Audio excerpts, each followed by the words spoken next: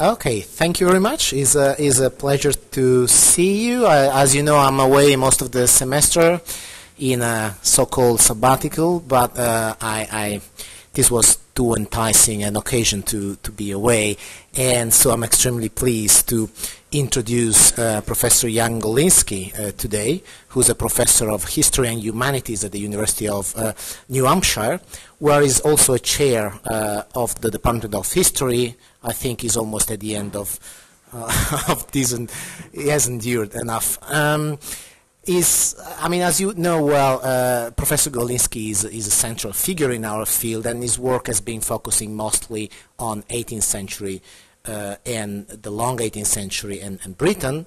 And I think overall his work has been quite emblematic of the transformations of the field in the last 20 years, and I mean this in a good sense.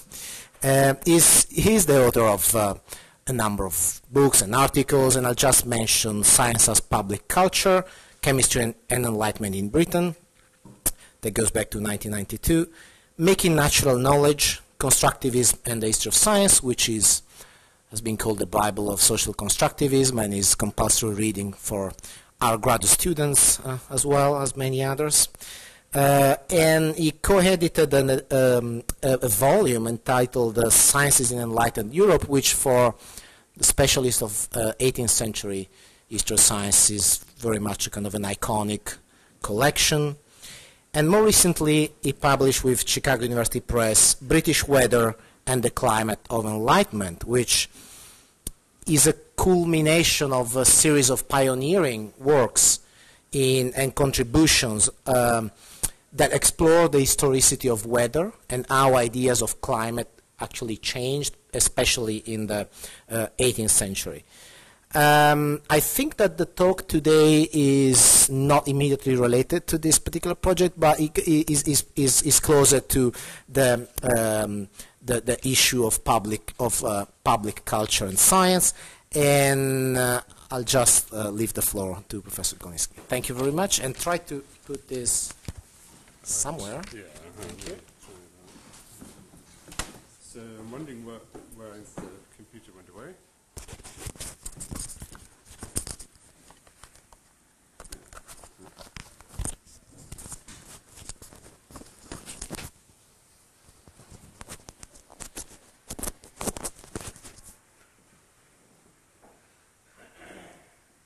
Oh, the projector went off.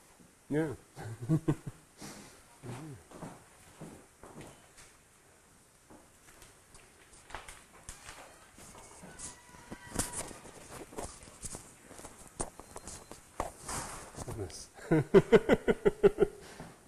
All right, there we go. It's coming back.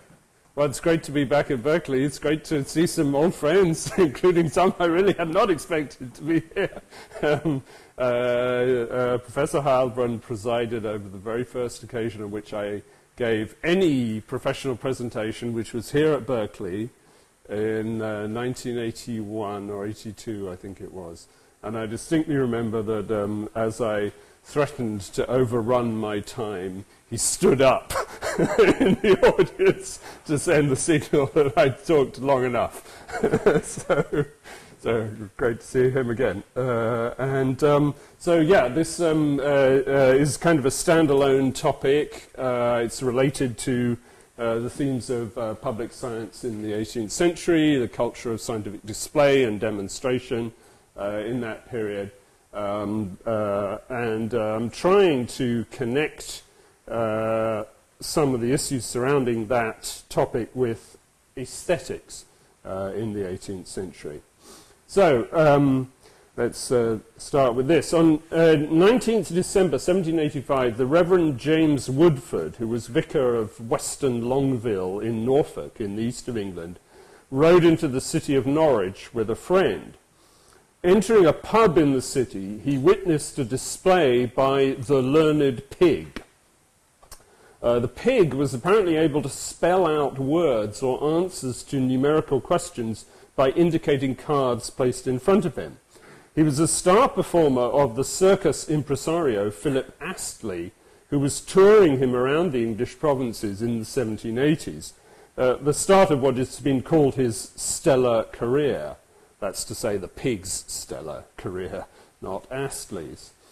Woodford paid 1 shilling to see this show, and then, to quote from his journal, "I walked about town and paid several bills, and then walked to the assembly rooms near Chapel Field and heard an excellent lecture on astronomy, etc., spoken by one Walker, with a view of his Eidouranion, or transparent orrery. Was highly pleased with it, a great deal of company present. I paid 2 shillings and 6pence. Okay? Now, I don't have anything more to say about the learned pig, except to show you this picture of his performance. My topic is the other show that Woodford saw on that occasion, the Eidouranion, or transparent orrery, used to illustrate the lecture on astronomy. I want to try and explain what this thing was, at least as far as the available evidence allows, and to introduce the one Walker whom Woodford heard lecture on it. The conjunction with the learned pig is intriguing, but quite possibly misleading. In some ways, the Eidouranion offered a comparable kind of entertainment to those who came to see it. But as Woodford's remarks indicate, it was also thought to provide a rather superior kind of edification. The Norfolk vicar found the lecture on astronomy, etc., highly pleasing, and he, along with the rest of his audience, was willing to pay more than twice as much to see it. Now, this Norwich lecturer was, in fact, the inventor of the Eidouranion, Adam Walker. He was responsible for making this apparatus, and in a sense, it was also the making of him. He became one of the most successful scientific lecturers in Britain in the late 18th and early 19th centuries, and he had 2 sons who followed in his footsteps. His case allows us to explore some of the links between public science and aesthetics in this period, specifically the invocation of the sublime in a scientific context. Walker's Eidouranion was frequently referred to by himself and by others as conveying a sense of the sublime in connection with astronomy. This became a constant refrain in commentary on the apparatus and its presentation. I want to try and understand why spectators described their experience in this way, what it was about the Eidouranion and how it was shown that evoked this sense of the sublime. I'm not really aiming to contribute to the history of aesthetic ideas. My interest is not in the systematic treatment of the term in learned discourse, but rather its casual use in connection with scientific lectures.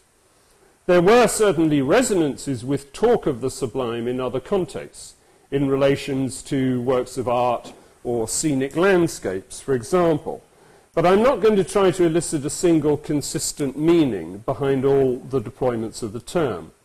Instead, my argument will be that the use of what was by this point a commonplace word both revealed and concealed aspects of the experience of those who attended Walker's displays.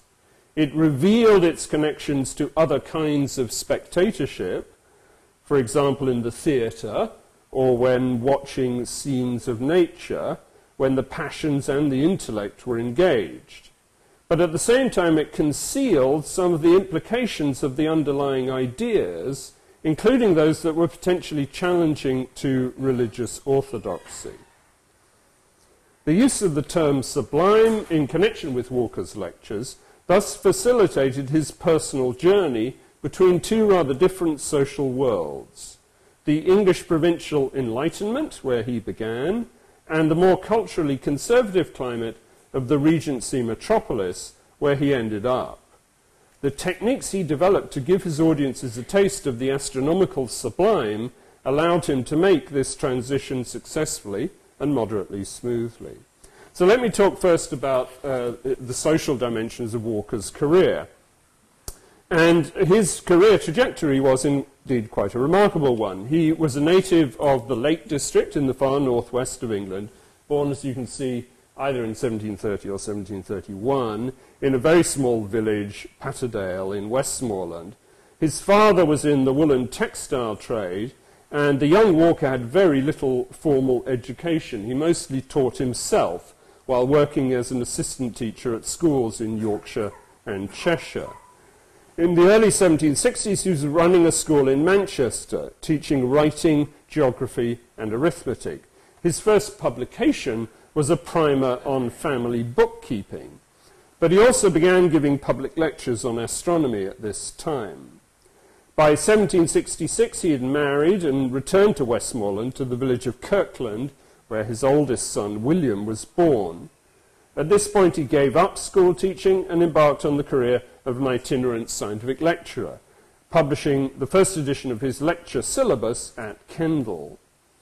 He also purchased apparatus for philosophical and astronomical display from a man called William Griffiths, or Griffith, a lecturer who had been working his way around the towns of the Midlands and the southwest of England during the previous 2 or 3 decades. Having acquired this apparatus, Walker took to the road for several years, travelling in northern England and Scotland, and residing for 4 years in Ireland, while delivering courses of lectures on natural philosophy and astronomy. By 1773, he settled in York and was beginning to include in his repertoire Joseph Priestley's recent discoveries of new gases. 5 years later, he visited Priestley in London and was given pneumatic apparatus to use in his displays. After Priestley moved to Birmingham, Walker visited the town in 1781 and gave a series of lectures with Matthew Bolton, Samuel Galton, and other members of the Lunar Society in attendance. Walker moved to London later that year, settling there with his wife, 3 sons, and 1 daughter in a house in Hanover Square. This portrait is by George Romney, this group portrait from the mid-1790s. Here's the patriarch, Adam Walker. Next to him, his daughter, Eliza, his wife, Eleanor, and his sons from the left, William, the oldest, Adam John, who never had any interest in the lecturing business, and then the youngest, Dean Franklin Walker, who did in fact follow in his father's footsteps. The Walker household was the scene of some of the meetings of the Coffee House Philosophical Society in the mid-1780s, demonstrating Walker's significant connections with some of the leading men of science in the capital.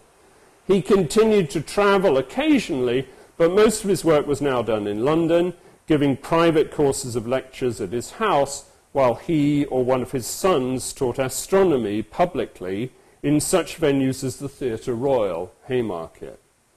He also lectured at the major public schools, including Eton, where the young Percy Shelley witnessed his performance.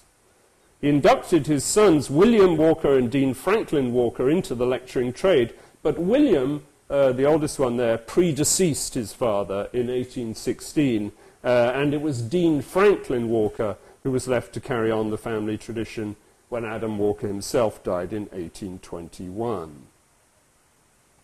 Now, the connection with Priestley is, I think, a crucial one in defining Walker's career.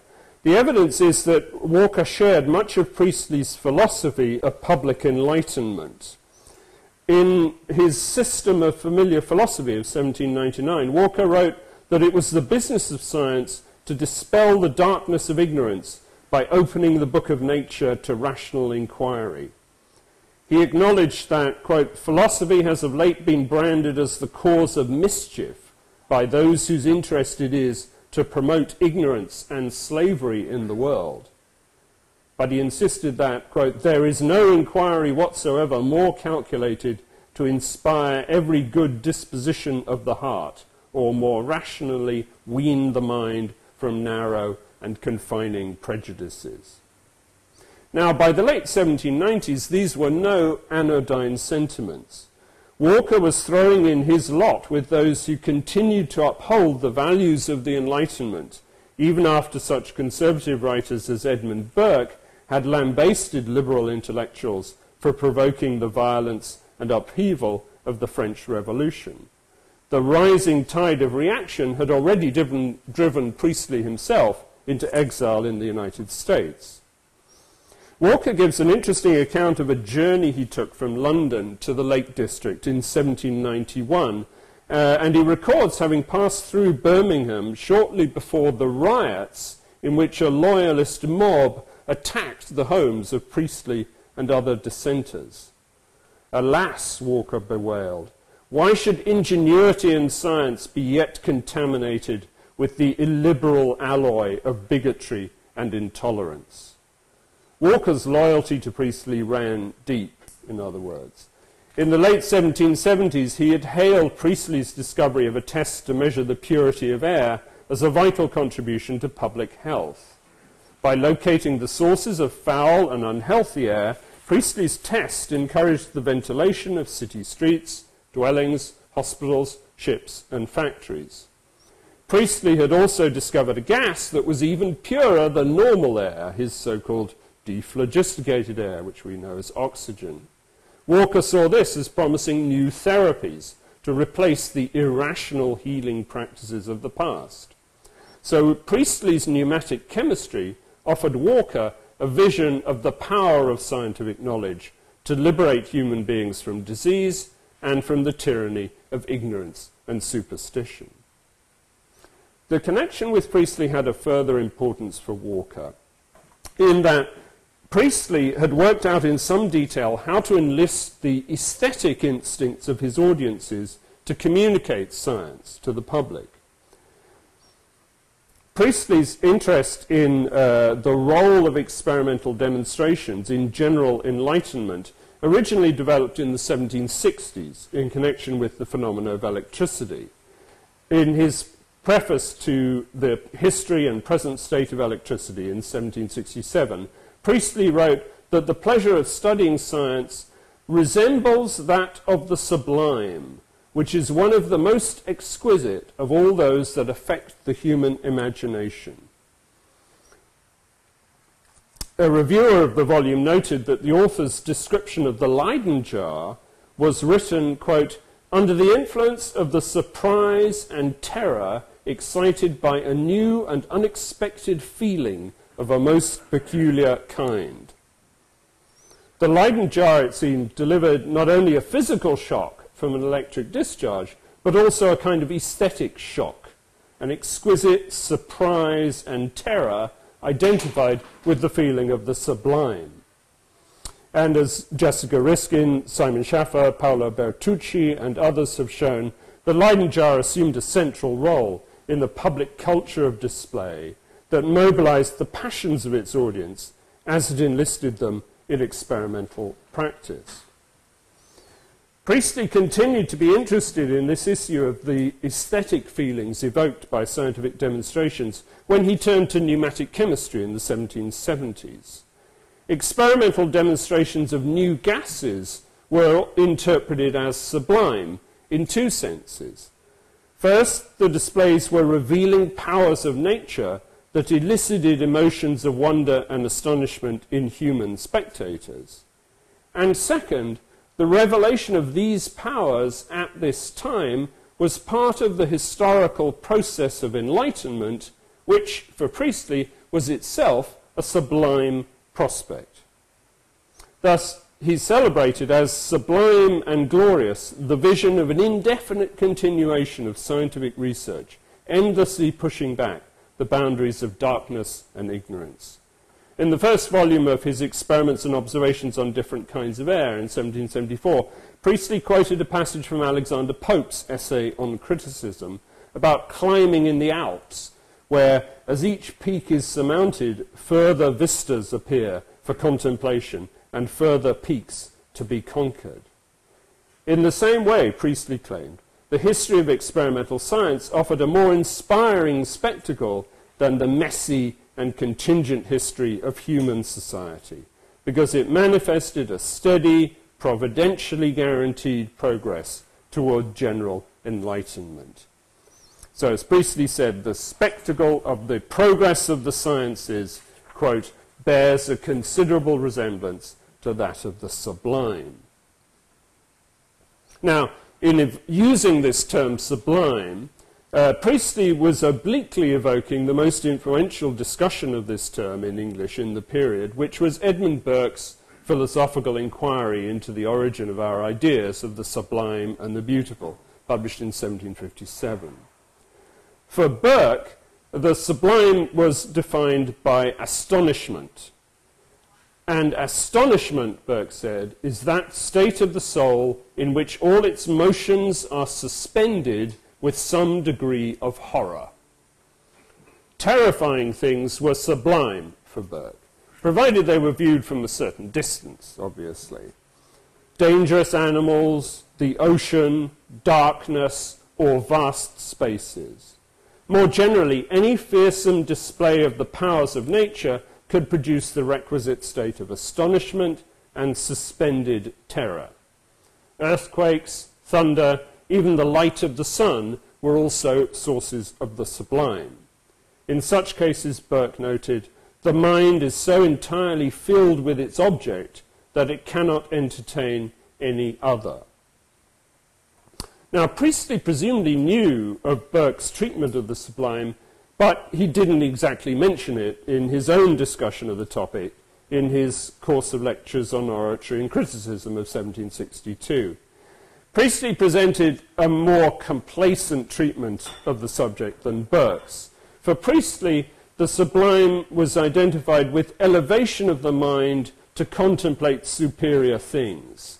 And Priestley detached the sublime from the feelings of fear or apprehension of pain, thereby arguably discarding the most radical and innovative aspect of Burke's analysis. Though Priestley retained the same list of the kinds of things that were regarded as sublime, the same list as Burke's. For Priestley, the experience of the sublime was a positive one, but it was distinct from straightforward pleasure. It was caused by sensations that, quote, relate to great objects, suppose extensive views of things, require a great effort of mind to conceive them, and produce great effects. Even darkness and silence, if they fix the attention and still the mind, might therefore partake of the sublime. Priestley noted that authors who invoked the sublime were more likely to be admired and remembered than those who merely aimed to please, since they, the former, represent nature in the grandest and noblest point of light. And Priestley specifically mentioned the sciences of astronomy and natural philosophy as tending, quote, to exhibit the noblest fields of the sublime that the mind of man was ever introduced to. So Walker adopted from Priestley this kind of resonance of the term sublime and mentioned the term frequently in his own public lectures. Exposure to that which was intrinsically grand and noble was supposed to have an uplifting effect. Walker shared Priestley's views about the providential character of scientific discoveries and the moral value of public education. He lauded the rational knowledge of God that came from the study of nature, and he praised his audiences for their sensibility and politeness in recognizing this. From the earliest editions of his lecture syllabus, Walker was promising the men and women who attended that they would experience the most rational and sublime parts of knowledge, in particular through the study of astronomy. His apparatus was said to be appropriate to convey to the mind the most sublime instruction. The lecturer's role, Walker insisted, was simply to open the book of nature before his audience. Nature itself, the cosmos at large, was the sublime force that would work its moral effect with minimum rhetorical mediation.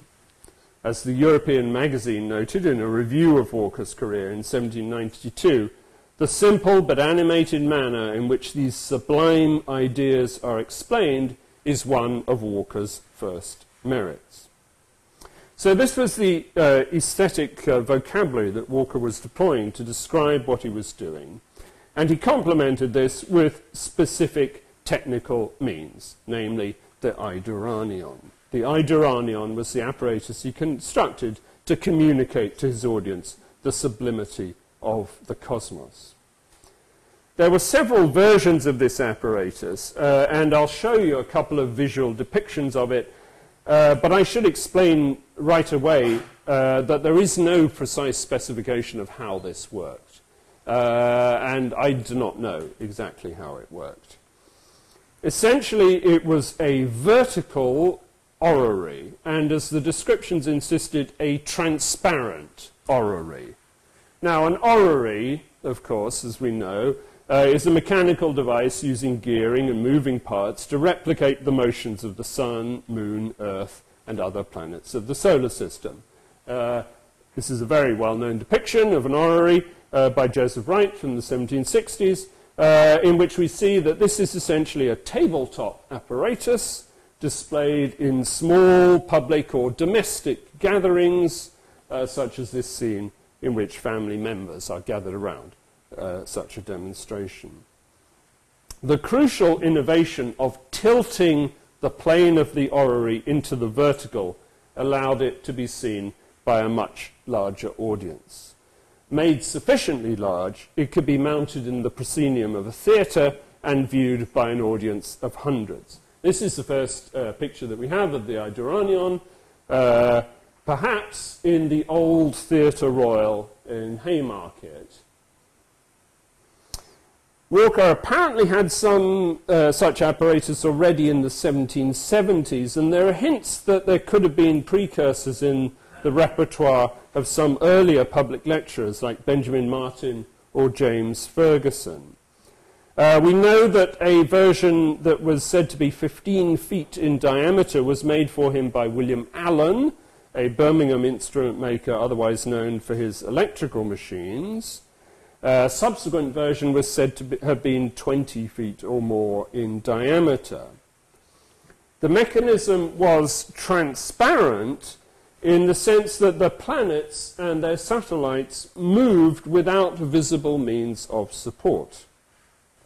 One suggestion for how this thing worked was that the planets were mounted on circular plates which moved in grooves around, corresponding to their orbits. The planets themselves were said to be represented by illuminated glass globes, though it's not clear whether they were illuminated from behind or somehow from within.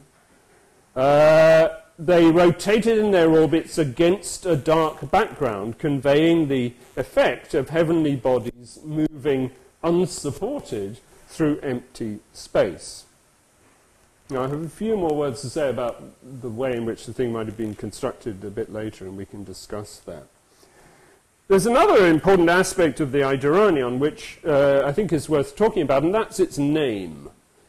Walker christened his apparatus in December 1781, a decision that surely owed something to the sensational display in London in February of that year of the similarly named Eidophysikon. The Eidophysikon was the project of the Strasbourg-born artist and theatrical designer Philippe de Loutherbourg, who had been brought over from Paris to work on the staging of David Garrick's productions at Drury Lane. Loutherbourg was credited with considerable improvements in scenery painting and lighting, bringing to the London stage dramatic effects pioneered by his Parisian employer, the theatrical and fireworks impresario Giovanni Servandoni. Loutherbourg's Eidophysikon presented in miniature an enhanced version of the theatrical experience. It used effects like those in its creator's stage designs, and it drew a comparable degree of attention. This is the Eidophysikon. You can see what it was. Essentially, it is an illuminated box about 10 feet wide, 6 feet high, and 8 feet deep, placed in front of rows of seats in a darkened room. Within the box, viewers see cutouts and models moving without apparent cause and brilliantly lit to portray different scenes. These included landscapes, cities, battles, a shipwreck at sea, and finally, shown in this illustration, the scene of Satan mustering his armies from Milton's Paradise Lost. Lighting for the Eidophysicon was provided by the recently invented argand oil lamps and by coloured filters adjusted to change in hue and intensity to represent dawn, sunset, moonlight, and strokes of lightning. The visual scene was accompanied by harpsichord music. You can see the harpsichord in front of the box, and other sound effects also, such as thunder. Now, in exhibiting this invention, it's been suggested that Lutherburg was aiming to compete with some of the popular scientific shows running in London at the time, including the famous show of the notorious sex therapist James Graham, and a similarly spectacular show by the so-called Prince of Puff, Gustavus Catafelto. If that was indeed Lutherburg's intention, then Adam Walker in effect returned the compliment by appropriating some of Lutherburg's techniques for his own scientific display. The name was the most obvious borrowing. Eidophysicon derives from the Greek for image or icon of nature. Eidouranion translates as image of the heavens. And like Lutherburg, Walker emphasized the name of his invention in large letters on the posters advertising his show. But in addition to the name, Walker also adopted some of Lutherburg's aesthetic effects.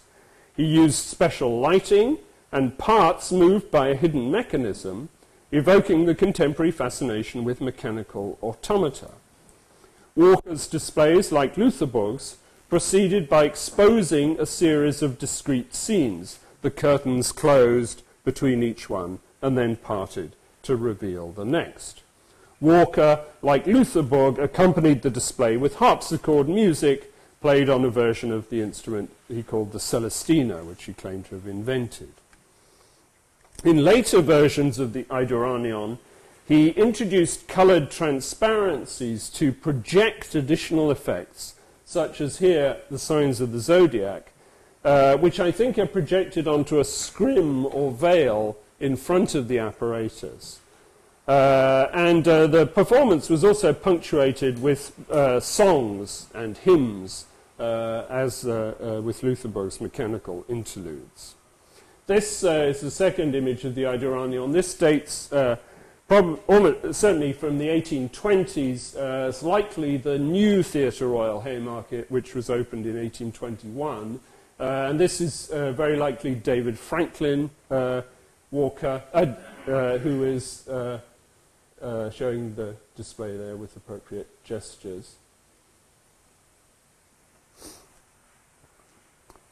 These techniques contributed to the overall aesthetic effect of Walker's astronomical lectures. Lutherburg's Eidophysicon was closely linked with the cultivation of the sublime, which was generally said to be evoked by the kind of phenomena he reproduced therein. Lutherburg was emphasizing thunder and lightning, moonlight, sunset, dramatic natural scenery, and so on. Lutherburg actually lost interest in his invention in the mid-1780s and sold it to another entertainer. And Lutherburg then returned to work as an academic painter, producing biblical scenes and landscapes. Interestingly, his paintings shaped Walker's own aesthetic perceptions, even of his native Lake District.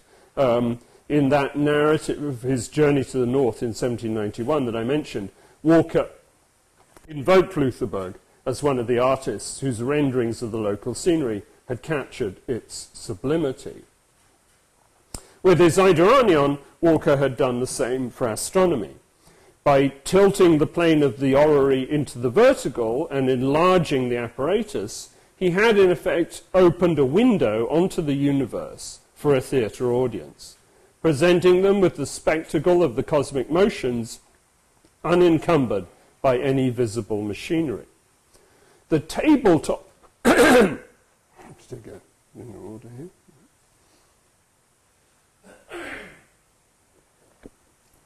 Thank you. The tabletop orrery had tended to domesticate astronomy, confining it to the limited compass of a room and emphasizing the order and regularity of the Newtonian clockwork. It did not readily convey the awesomeness of the cosmos at large. Walker had found a way to do this, which seemed to owe something to Loutherbourg's theatrical flair. The fact that the source of the planetary motions was invisible, concealed in part by this gauze veil mounted in front of the moving globes, contributed to an uncanny effect associated with the sublime. The mystery surrounding how the apparatus worked was part of its aesthetic effect, while its transparency allowed it to communicate the sublimity of the universe as a whole. Automatic motions, objects apparently suspended in space, dramatic coloured lighting, and music. These were the techniques by which astronomy could be made into a sublime spectacle. Now, the Eidouranion served Walker and his family well for more than half a century. William Walker was already touring it around when he was only 16. Dean Franklin Walker became a virtuoso performer with the apparatus and continued to display it in London theatres and in provincial locations through the late 1820s. The Eidouranion achieved a secure place among the popular shows and spectacles of the period. The panoramas, dioramas, phantasmagorias, and other exhibits that proliferated especially in the capital. London at this time was obsessed with novel technologies for visual spectatorship.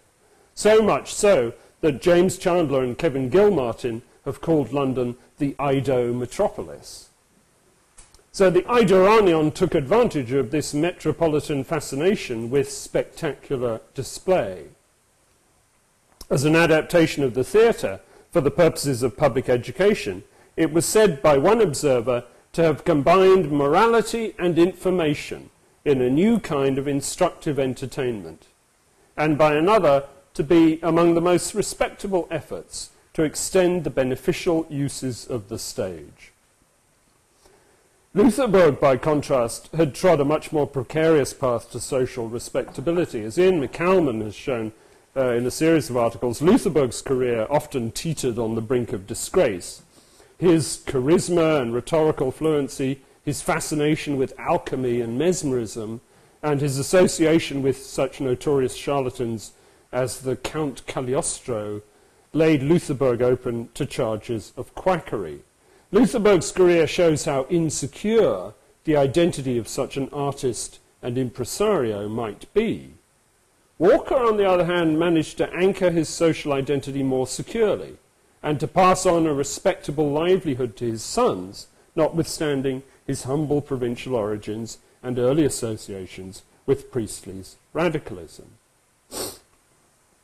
I think Walker's mobilization of the aesthetics of the sublime had played a significant part in this achievement. His son's advertisements promised that by means of the Eidouranion, the sublime and awful simplicity of nature is daringly imitated. And there was a certain degree of daring to the performance and the content of the lectures. The invocation of the sublime alluded both to the technique of presentation and to what was described, and it helped to contain some of the potentially disturbing implications of astronomical theory. To be specific, Walker and his sons laid out a cosmology in which each star was regarded as itself a sun, the center of its own solar system. The idea had something in common with Descartes' notion of multiple vortices, each star in the universe being surrounded by swirling matter, carrying planets around it in a gigantic whirlpool. Walker explained that he was not endorsing the discredited Cartesian vortices, but instead envisioned the interstellar whirlpools as composed of light itself, which he identified with cosmic fire or phlogiston. This is from Walker's System of Familiar Philosophy of 1799. As such, the conception could have had many sources in the 18th century, and Walker mentioned the works of the astronomer John Mitchell and the Durham cosmologist Thomas Wright. The daring came in when this cosmological vision was extended into a fully developed doctrine of the plurality of worlds. In other words, when the suggestion was made that each planet in each solar system could be inhabited. It was William Walker who laid this out most explicitly in his Epitome of Astronomy, as illustrated by the Eidouranion, which went through at least 24 editions in its author's lifetime and was kept in print by his younger brother thereafter. Here, the Eidouranion was used to introduce the possibility of life on other planets, in this and other solar systems. For example, the planet Mercury, William Walker said, had without doubt inhabitants adapted to the heat of his situation. In Venus also, he suggested, provision has been made for inhabitants that they might not suffer by their vicinity to the sun. Mars, William Walker said, the warmer regions are of nearly the temperature of Russia. And the fact that William Herschel's recent discovery of the Georgian planet, or Uranus, had increased the possible abodes of life in the solar system. And similarly, beyond the solar system, innumerable stars must be supposed to be destined for the same noble purposes, viz. That of giving light, heat, and vegetation to various worlds that revolve around them. Now, this theme of the plurality of worlds was the subject of widespread speculation in this period, as Michael J. Crow and others have documented. William Herschel's speculations on the subject had emerged in a paper published in the Philosophical Transactions of the Royal Society in 1795, in which he proposed that the sun itself could be capable of supporting life in a cool interior. Earlier writings on the possibility of inhabited worlds by Bernard de Fontenelle, Thomas Wright, and Benjamin Parker of Derby were also well known. Such ideas were, however, theologically contentious. Wright had proposed that belief in celestial inhabitants was consistent with 18th century physico-theology, claiming that God's benevolence found its fullest expression in populating the entire universe. On the other hand, religious skeptics could draw on a tradition as old as Lucretius to argue that no divinity could be particularly concerned with the fate of one planet if so many millions of inhabited worlds existed. Seen in this way, the doctrine of plurality of worlds could be a weapon against Christian orthodoxy. Thomas Paine, in his Age of Reason of 1793, gleefully concluded that the idea of life elsewhere in the universe destroyed the basis of Christian faith, quote, and scatters it in the mind like feathers in the air. Percy Shelley was led to similar reflections by Adam Walker's lectures at Eton College and reached the same conclusion. To quote Shelley, the plurality of worlds, the indefinite immensity of the universe is a most awful subject of contemplation. He who rightly feels its mystery and grandeur is in no danger of seductions from the falsehood of religious systems. Now, that was not the conclusion to which Walker and his sons claimed they were leading their audiences. Rather, they invoked the category of the sublime to provide a reassuring and reconciliatory framework for the plurality of worlds idea. William Walker acknowledged that the notion of millions of suns nourishing their own worlds is infinitely too great for the human mind. Contemplating the prospect of inhabited planets extending throughout infinite space, the astonished fancy turns round and is entirely lost and sunk in the abyss of nature. But the bewildered imagination would, he said, ultimately be brought back to a realization of divine design, to the comforting reflection that a benevolent providence was regulating the entire system. The philosophic observer, Walker insisted, would conclude that the apparently disturbing and destructive powers are secondary and subservient, while those of the preserving and meliorating kind are primary, continued, and universal. There was therefore no reason for the mind to dwell on the melancholy and distressing aspects of the cosmic vision, when a broader perspective would disclose the entire system of pure and perfect benevolence. So I think the regular invocation of the sublime in connection with astronomical theory has this specific function of shielding the notion of plurality of worlds from its identification with religious skepticism. By regularly reiterating the sublimity of their astronomical vision, Walker and his sons neutralized the existential terrors or atheistic implications that might otherwise accrue to these studies. They insisted on the edifying quality of astronomy, offering their audiences the reassurance of a providential order underlying the cosmic design. In this way, the motions of the bodies of the solar system, the orbits of comets, even the large-scale structure of the universe and the possibility of life on other planets became appropriate subjects of presentation to women and even children. A reviewer in 1798 commented on the suitability of the Eidouranion lectures for those who would wish to see our morals improved by our amusements. In 1806, the Morning Post printed a poem by a female admirer of D.F. Walker who lauded his presentation of a spectacle that was glorious, sublime, and awful, and claimed that she, quote, heard the heavenly virtues speak in his voice. I'm not quoting the whole poem here, but these are a few lines. The novelist Thomas Love Peacock agreed that lectures with the Eidouranion served to elevate the minds of all who witnessed them to sublime contemplations. Maria Edgeworth's novel Frank of 1825 contains a scene in which two children attend an Eidouranion lecture. They see the earth suspended in space, the moon reflecting the light of the sun, and the alignments of the three bodies that produce eclipses.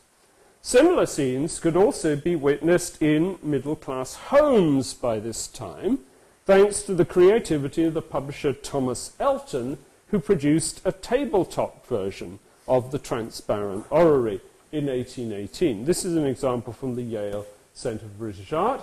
And it is basically a box with a screen at the front, which can be changed by, can be rolled from a roller at the bottom to a roller at the top using the little knobs on the side. The device was explicitly modelled on the Eidouranion and dedicated to D.F. Walker and his family in recognition of their work to popularise the sublime science of astronomy. The domestic version was inevitably less impressive than the theatrical one. The planets here do not rotate in their orbits, and neither do the moons go around the planets. What you have here is rather a series of scenes which are presented one by one to the viewer as you turn the handles. But you are supposed to remove the back of the apparatus. This is the inscription on the label in the back plate. You're meant to take out the back plate and then place the device against the window or put a candle behind it so that the light shines through and illuminates these slightly translucent scenes in the different portions of the roll. Now, this version of the Eidouranion might seem like a pretty poor imitation of the theatrical version, but it belongs in a tradition of tabletop theatres, camera obscuras, and show boxes, which has been discussed by Barbara Stafford and others, which replicated in miniature the innovative theatrical displays of the time. Its production testifies to the cumulative impact of the Walker family's shows in London and elsewhere over more than 4 decades. Through their efforts, astronomy had come to be recognized as a sublime science, one that opened up the prospect of immense distances and times, gesturing at the profound emptiness that might or might not be seen as the domain of the Godhead. This had been accomplished by displaying a mechanical orrery deployed in a certain style of showmanship with an accompanying patter. Within a few decades, the spectacle and its rhetorical accompaniment have become cliches. Charles Dickens, in an issue of All the Year Round in 1863, satirized a child's response to such a spectacle. And I quote, "All this time the gentleman with the wand was going on in the dark, about a sphere revolving on its own axis 897,000 millions of times or miles, in 263,524 millions of something else's, until I thought, if this was a birthday, it were better never to have been born." Now, although it eventually became a target of satire in this way, when originally introduced, the Eidouranion had been a startling novelty and an innovative tool of scientific enlightenment. I'm suggesting that Adam Walker's invention and the rhetorical framework in which it was deployed deserve to be recognized for the creative achievements they were, and to be understood in the context that made them meaningful. They allowed Walker to negotiate the passage between priestly and provincial radicalism and metropolitan respectability. He was thereby able to maintain a program of scientific education aimed at public enlightenment in the face of the political reaction that spelled the end of the Enlightenment as such. The Eidouranion gave him the means to secure a place amidst the theatrical shows and spectacles of Regency London, while also insinuating potentially disturbing, even subversive, ideas about life on other planets. I've suggested that the Eidouranion was the technological counterpart of a vocabulary of the sublime, an apparatus for communicating the noble and edifying spectacle of the universe to a theatre audience. It appropriated a series of technical innovations from other forms of mechanical display, including those of Lutherburg, who seems also to have suggested the device's name. Brilliant lighting, automatic movement, musical accompaniment, and the presentation of a series of discrete scenes were among the techniques used to appeal to viewers' sensibility and enhance their experience. What they experienced was understood in terms of the sublime, an emotional response that was construed physiologically but also ontologically, as symptomatic of the human condition in the vastness of the cosmos. In some ways, the sublime functioned in the place of what Bruno Latour calls the crossed-out God of the modern world. It named the human response to powerful forces, huge distances, and vast expanses of time, which could be understood theistically, but did not have to be. Invoking the sublime was thus a way to negotiate such issues as the plurality of worlds, with their unclear and hotly contested theological implications. Viewers could draw their own conclusions, as Shelley did, while the lecturers took cover behind a providential language that would reassure even a country vicar like Parson Woodford. The rhetoric was thus well adapted to mask the dislocations and ambiguities of Walker's own career path, a path that took him from provincial obscurity as a self-taught assistant schoolmaster to a respectable and renowned place as a popular scientific educator in London. It was a path trodden with the aid of the remarkable contraption known as the Eidouranion.